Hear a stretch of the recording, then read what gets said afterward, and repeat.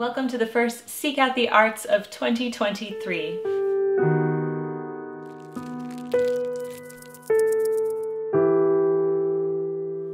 Hello everyone, Jennifer L. Scott here and welcome back to the Daily Connoisseur. In this month's Seek Out the Arts, we have a decidedly winter and New Year's theme. I'm sharing a beautiful and renewing piece for you to listen to. We are studying a quintessentially wintry, drizzly painting that encapsulates Paris perfectly. I'm going to be reading some winter poetry to you and much more. Seek Out the Arts is brought to us by channel memberships here on the Daily Connoisseur, which is called the Chic Society. We have so much fun in the Chic Society. I do one vodcast every Friday. We go live together once a month, or we do a Zoom call where we get to see each other. We also have a pen pal program where I have Chic Society members writing to each other from all around the world. It's pretty amazing. The names that you're seeing here are some of the upper tiers, which I greatly appreciate. And at the end of the video, I'm going to be mentioning the Elegant Connoisseurs to you, and they are high patrons of the channel. Starting off with a musical selection, I'm sharing a piece from one of my favorite cellists, kanneh-mason. He is performing a Welsh piece called Myfanwy, and he's performing this on top of rolling hills. I chose this piece because many of you mentioned that you were seeking peace and rest this year after a chaotic and stressful few years, and I feel that. So that's why I derive so much solace and calm from this performance. It's really transformative. Myfanwy, and I had to look up how to pronounce it because it's a Welsh word and very confusing, was a popular Welsh song composed by Joseph Parry and first published in 1875. And Shaku is playing this piece, which was arranged for solo cello. So I'm telling you, you're going to have this on repeat all month. It's absolutely beautiful. And now we are moving on to the art portion of the video, and I'm so excited to discuss this painting in great depth. It is Gustave Caillebott's Paris Street Rainy Day. It was created in 1877. I feel that this painting really encapsulates a drizzly winter, the darkness of winter, but there's so much to it. But before we jump into it, let's talk briefly about Gustave Caillebott. So Gustave Caillebott was a French Impressionist painter, although his style, as you will see, was not like the typical Impressionists. He was born on the 19th of August in 1848 in Paris, and he died on the 21st of February in 1894 at the age of 45. He died quite young. Now, Gustave Caillebott was not only a very talented painter in his own right, but he was known as a major supporter of the arts. And at the time of his death, he bequeathed a vast collection of 68 paintings to the French government. This included paintings by Pissarro, Monet, Renoir, Sicily, Degas, Cézanne, and Manet. Can you imagine? He had 68 paintings by those masters. It's truly unbelievable. He did die at the age of 45, and he died of a stroke. He suffered a pulmonary congestion while working in his garden. He loved to garden at the Petit Janvier at the age of 45, and he is buried at the Père Lachaise Cemetery in Paris. Now, Gustave Caillebott was independently wealthy, so he never had to rely on his the sale of his paintings in order to live, which is an interesting dynamic. That's not typically the case with many of these painters. But anyway, Paris Street Rainy Day is probably his most famous painting. So let's jump into that right now. Okay, so where is this scene? Obviously we're in Paris. This is what's known as the Place de Dublin, which was then known as the Carrefour de Moscow. It's an intersection to the east of the Gare Saint-Lazare in North Paris. So I want you to look at this picture here. This was taken in 2011.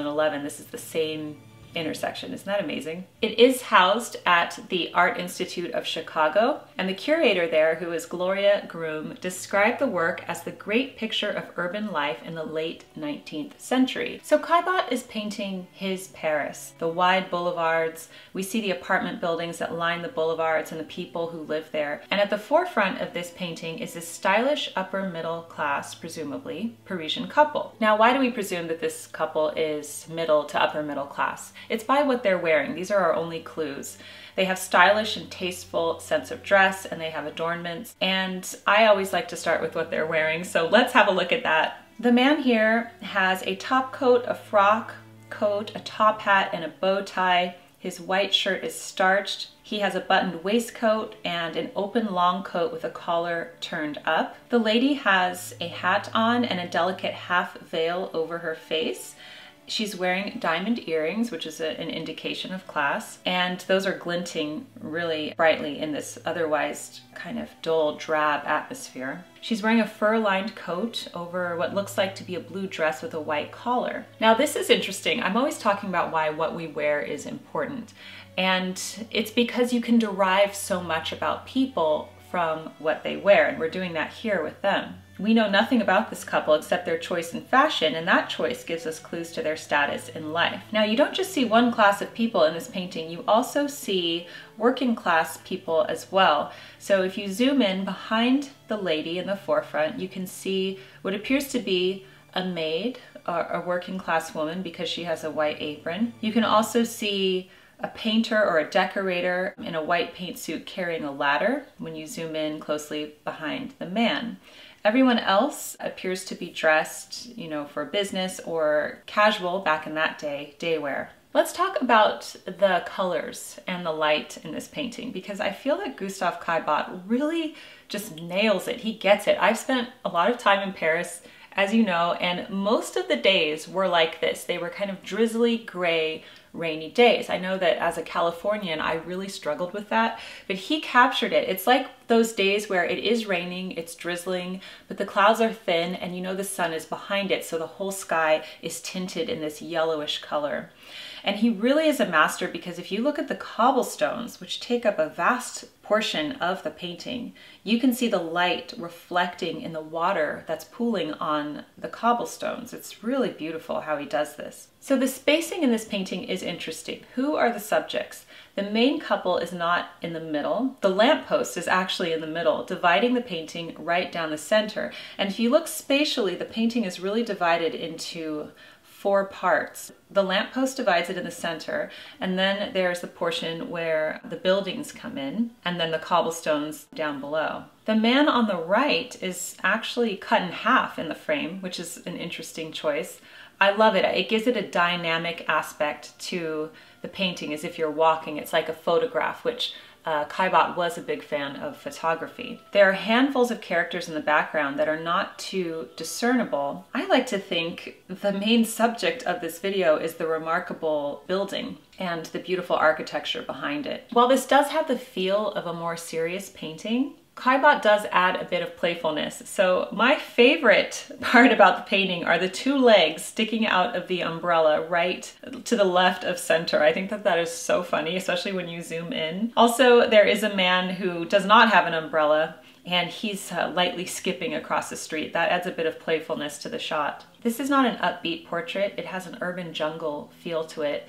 The characters seem a little rushed or in their own world, a little bit isolated, perhaps because they want to escape the rain. An interesting fact is that the ground floor of the building between the Rue de Moscow and the Rue Clapeyron show a pharmacie sign in the painting, and it still houses a pharmacy today. So I love paintings like this that are a slice of life, and we get to look and see what Paris was like in 1877. I love the cobblestones. I love how people dress. I love the umbrellas. I love thinking about what they're thinking about. I think many of these people are on their way to work, or perhaps on their way to visit somebody. It's just such a masterpiece. The way he captures the lines of the building and the cobblestones, it's truly perfection. Gustave Caillebotte was a very talented artist, and I hope that you enjoyed Paris Street Rainy Day, and I would love to hear your thoughts on it down below.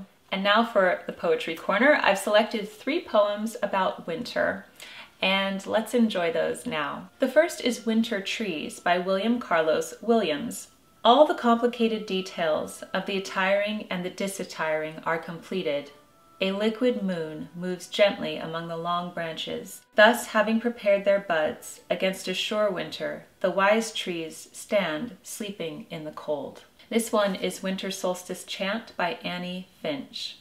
Vines, leaves, roots of darkness growing, now you are uncurled and cover our eyes with the edge of winter's sky, leaning over us in icy stars. vines, leaves, roots of darkness growing. Come with your seasons, your fullness, your end. And the last one is not necessarily about the season of winter, but it's Sonnet 97 by William Shakespeare, and he's comparing his absence to the winter. How like a winter hath my absence been from thee, the pleasure of the fleeting year. What freezings have I felt, what dark days seen, what old December's bareness everywhere. And yet this time removed was summer's time, the teeming autumn, big with rich increase, bearing the wanton burthen of the prime, like widowed wombs after their lord's decease. Yet this abundant issue seemed to me but hope of orphans and unfathered fruit, for summer and his pleasures wait on thee, and thou away, the very birds are mute. Or if they sing, 'tis with so dull a cheer, that leaves look pale, dreading the winter's near. I love in the first two lines, how like a winter hath my absence been from thee, the pleasure of the fleeting year. So he's comparing her, presumably her, to the pleasure of the year, and that his absence was like a barren winter. It's so beautiful. I like to also put out there one mindful thing that we can do this month together. And this month we're going to find pleasure in our evening routine.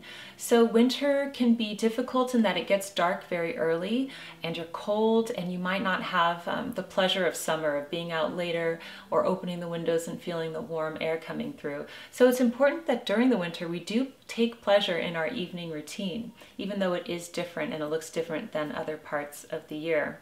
I am going to have a video about this on Monday, so make sure you check that out. And now I'm going to share the Elegant Connoisseurs with you.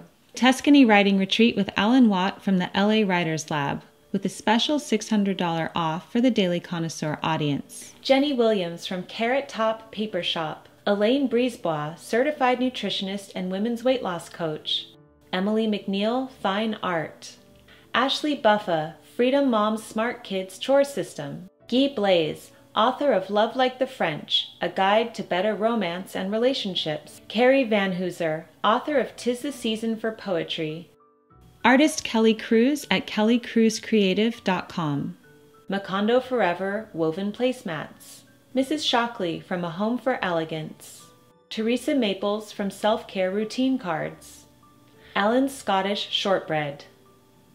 Sturm Brothers Custom Design and Fine Jewelry. The Apron Diva by Denise Jordan, with pretty and practical aprons. And thank you to the following: Catherine Ray, Adelaide Beer, Anne-Marie Ramsey, Catherine Higginbotham, Darby Zweifel, Jenny Candelaria, Jet Raleigh Heron, Gina K. Henry, Julie Coleman, Juliette Keeler-Lebin, Karen Lynn Interior Design, Linda Eckloff, Living in Loveliness with Carly Tom, Maria Condor, Marie Caudill, Micah Higginbotham, Moonshadow Welsh Ponies, and Sean Ricci.